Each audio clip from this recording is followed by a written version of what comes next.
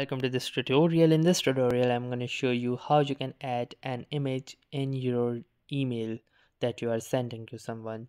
So in order to do this, first let's open our Gmail application and then let's compose an email. Then select the recipient to whom you want to send this email. Then once that is done, to add any image, you need to click onto this paperclip icon at the top, which stands for the attach element. Click here and click on the insert photo option and choose the particular photo that you want to add. So for example, I want to add this QR code photo right here.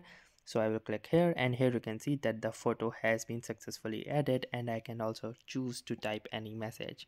Like for example, then once that is done, simply click on to the send button and wait for the message to be sent, and here you can see that the message has been successfully sent.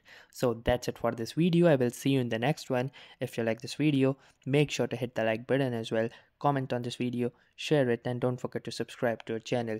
Thank you for watching and have a nice day.